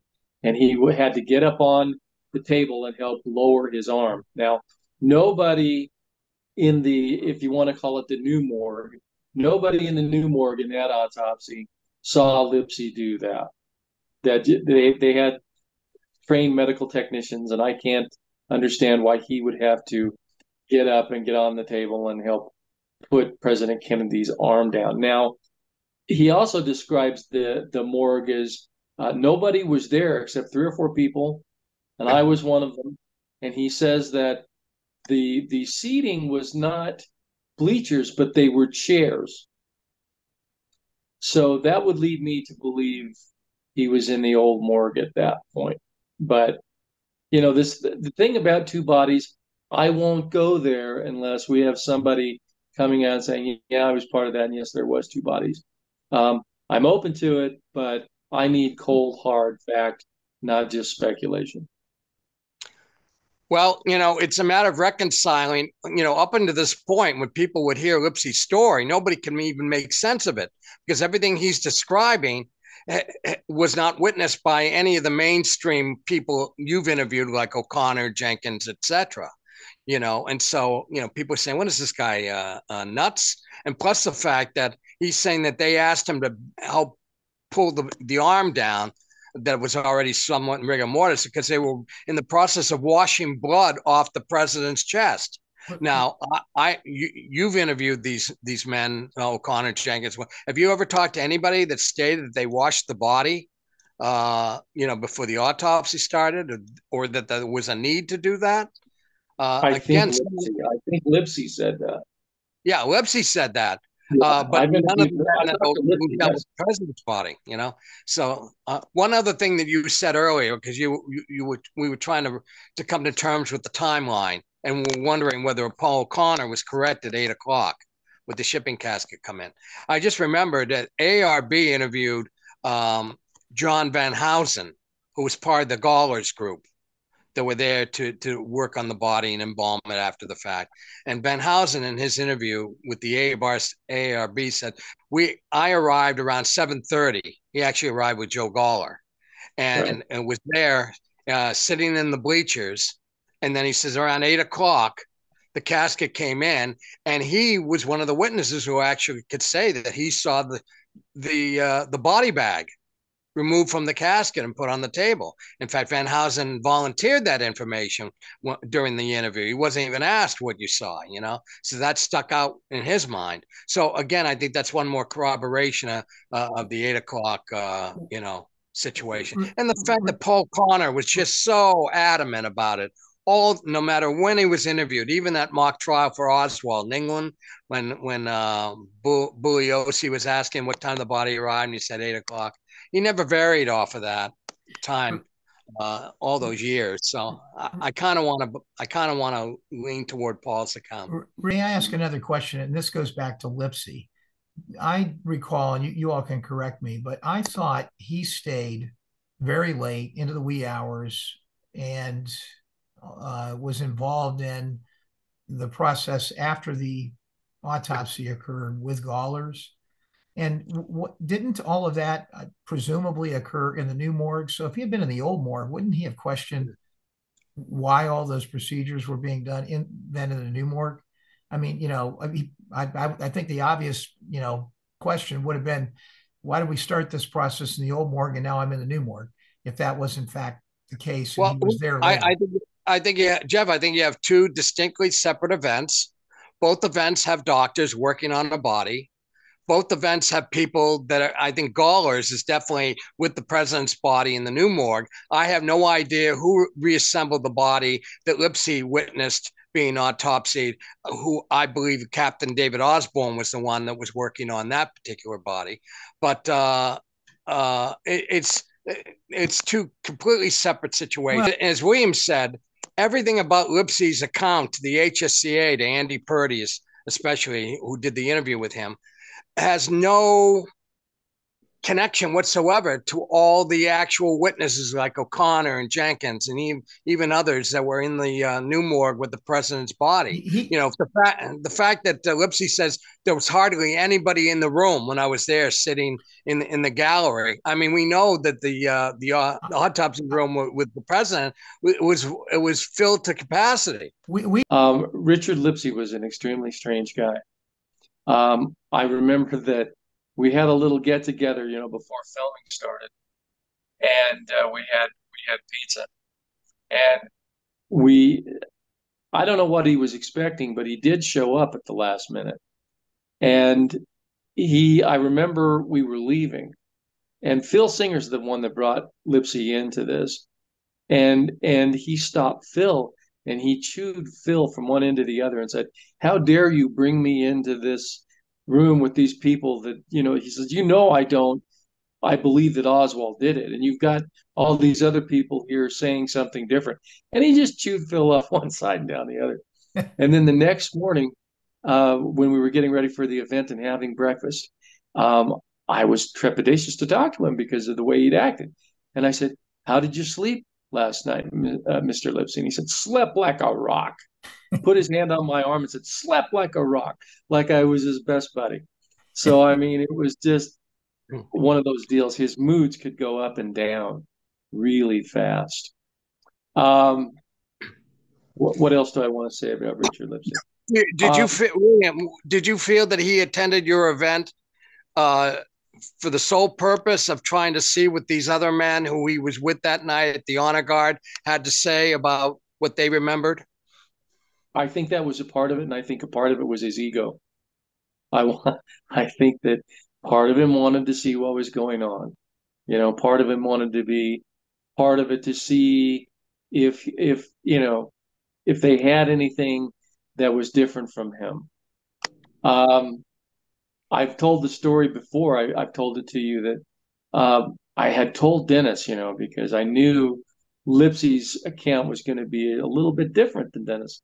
I said, "Denny, I don't want you to, get into a confrontation with him or anything. Just be cool about this whole thing. Dennis and I had become very close friends by then. And I'm in the restroom. I come out because I hear voices. And I'm hearing Lipsy's voice, and it's very raised. And I'm hearing Dennis, and his voice is raised.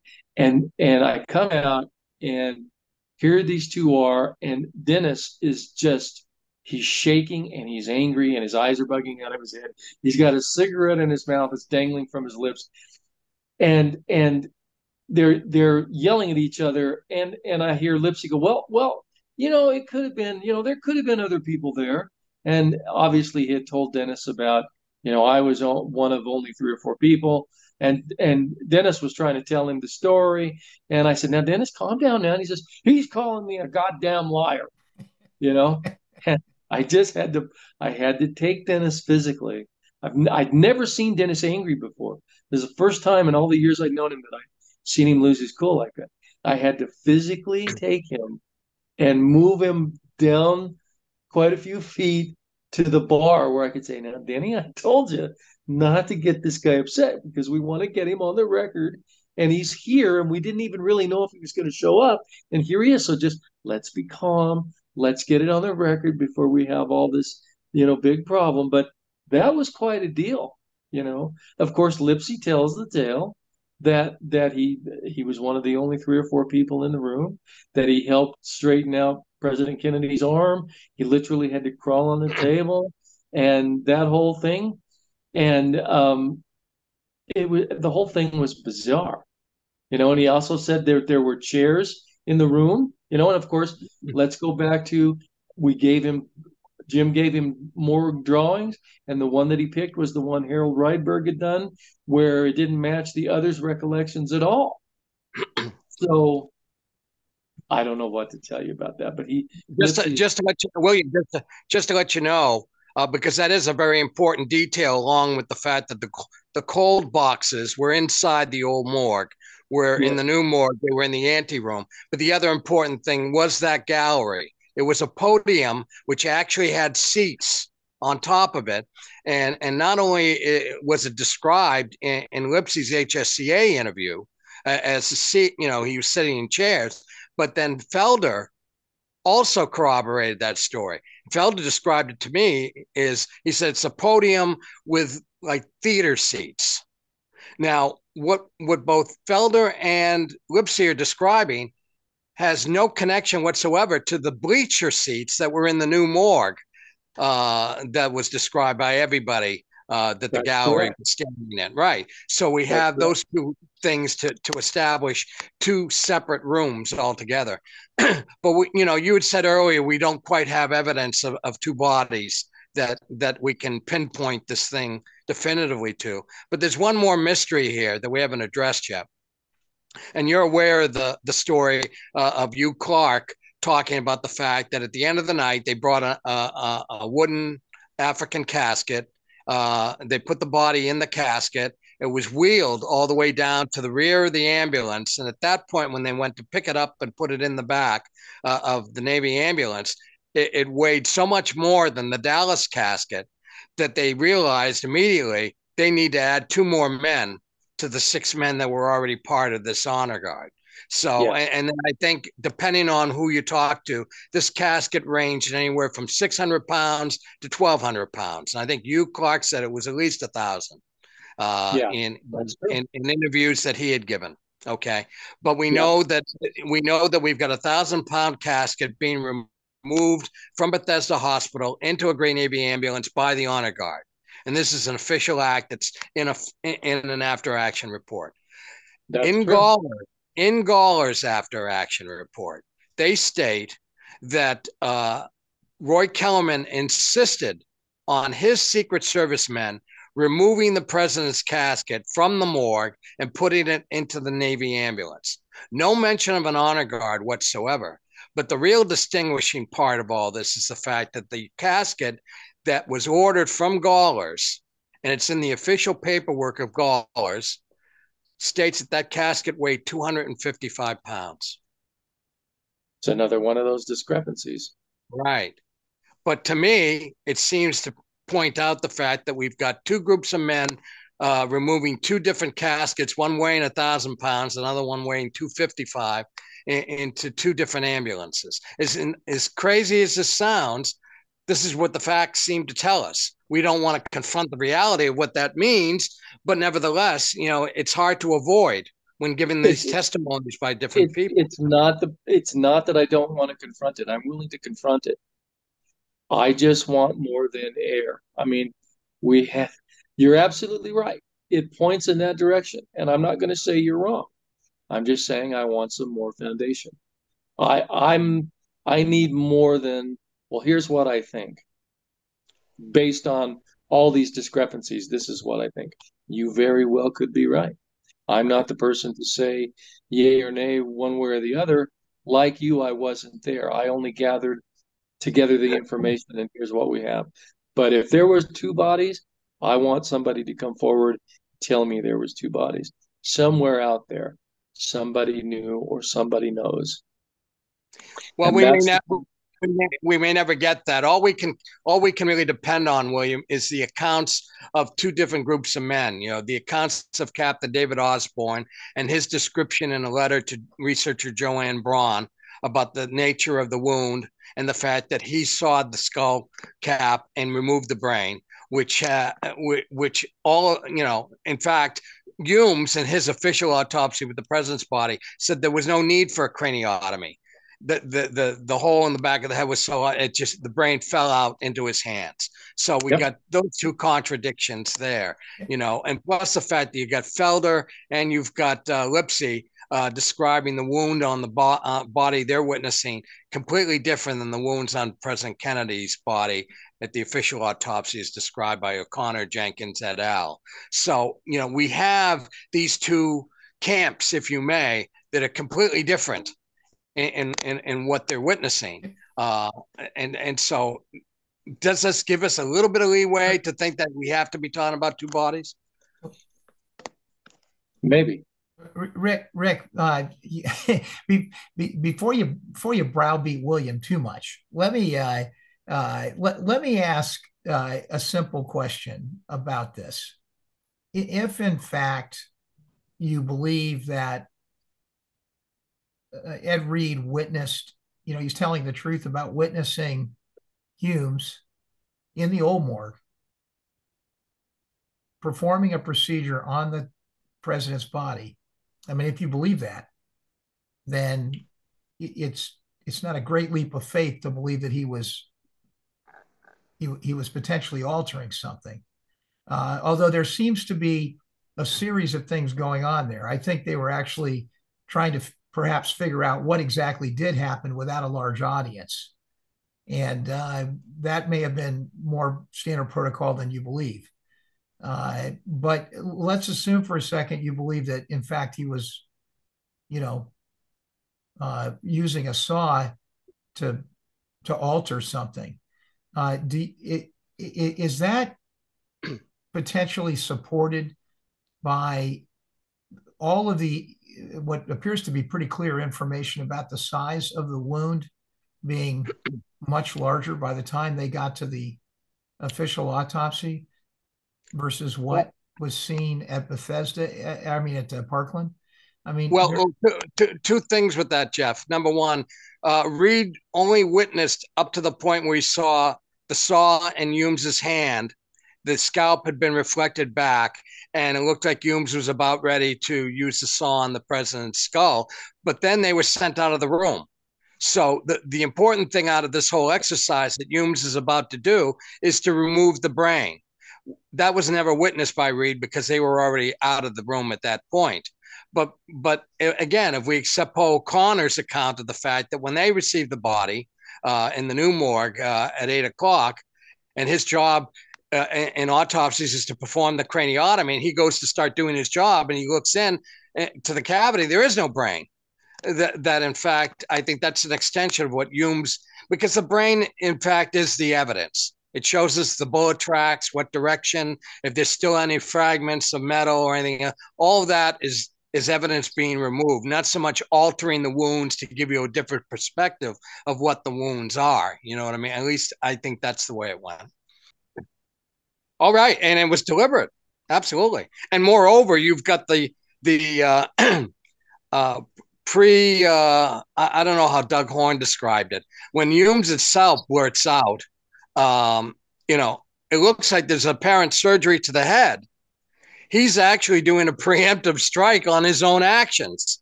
In essence, he's bringing forth the fact that something's been done to the skull of this body, and it turns out he was the one that actually did it.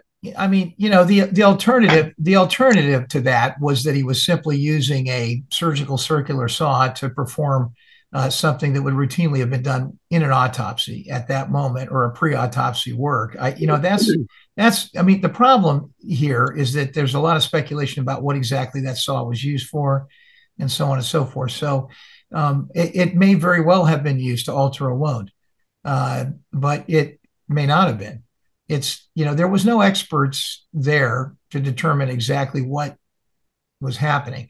But on the other hand, if you take Knudsen's testimony, and tell me if I'm wrong, I think I'm trying to quote you a little bit, or maybe not quote you, but pick back up on what you said earlier and in other conversations.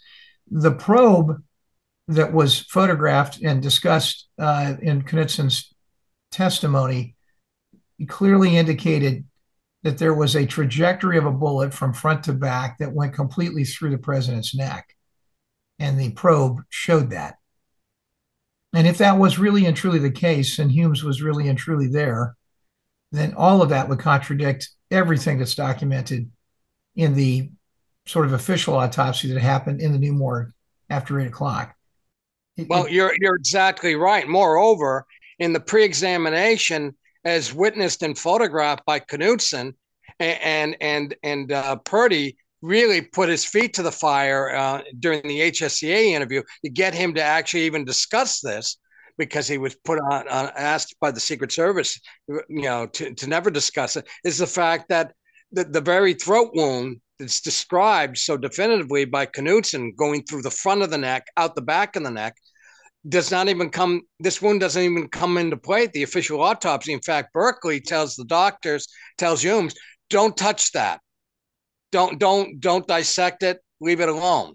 So that's why the neck wound was never dealt with during the official autopsy. And in fact, they stated they thought it was just a tracheotomy, and wasn't until a day later that they changed that story. Well, is it plausible to believe that the progression of events, as I listen to this, we don't know. We're all speculating, but it seems to me that in this kind of a circumstance, it might be reasonable to believe that they would bring the president in.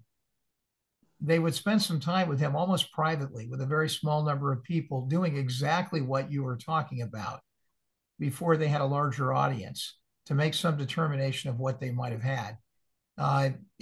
Again, that part of it doesn't seem terribly nefarious. Obviously, if they combine it with something that is evidence altering at that moment, then all of a sudden it does become something more. But again, I could see the logical progression of events being that they sat in the the formal autopsy, and they were then directed in some way not to do something that would recreate what they'd already known, because they didn't want the wider audience to know it.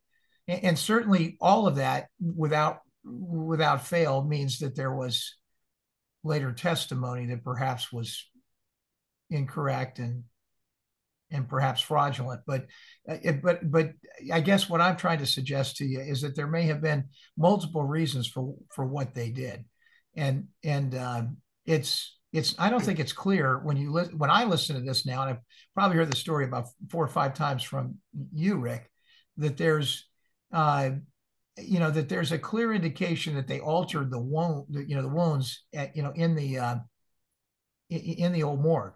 Maybe they did. It sounds like perhaps or likely they did, but they clearly had information regarding shots that came from the front that were suppressed when they got to the second and more formal autopsy in the new morgue. Well, no, you're exactly right. Moreover, maybe William can expand on this, but Paul Connor certainly stated over the years the fact that at the end of the night, Humes and Boswell had absolutely no clue as to the direction of where the shots came from. Not. True. Am I correct in that, William? You are correct in that, and that's what the FBI agents told me as well. He said they came up with the single bullet theory and stuff like that after the body was gone. I believe it was O'Neill who said, and if they did that after the body was gone, what else did they change their mind on?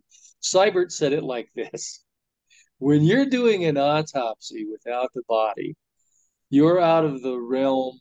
You're out of the realm of fact and into the realm of fiction, or words to that effect. Thank you so much. I think we covered a lot of the bases. Yeah, we sure did.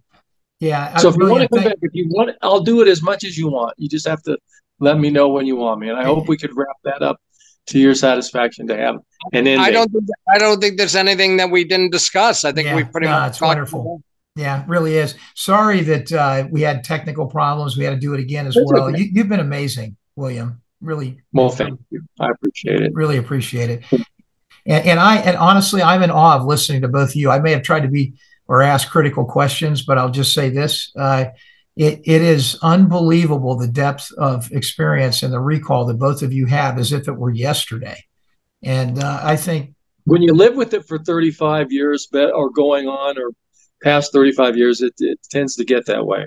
It becomes your life, and it certainly became my life. I had no idea when I went into a bookstore at the in the mid 80s or the 89 or 88, I think 87, something like that. And I picked up a book. I had no idea that it was going to take me down the pathway that I've been on all these decades later. Well, you're an important element in all of this, and this has been a treat. So thank you very much, and I hope we'll be back with you soon. It's an absolute treat every time. You just let me know when you want me, and I'll be there. Okay, we'll do. All right. Thanks, William. You too, Jeff. Yep. Good evening. Bye. Bye-bye. Thanks for listening to this episode of Mysteries of the Enduring Secret. And please don't forget to subscribe to our YouTube channel, JFK, The Enduring Secret. And remember, you can find our award-winning podcast, JFK, The Enduring Secret, on all of the popular podcast outlets.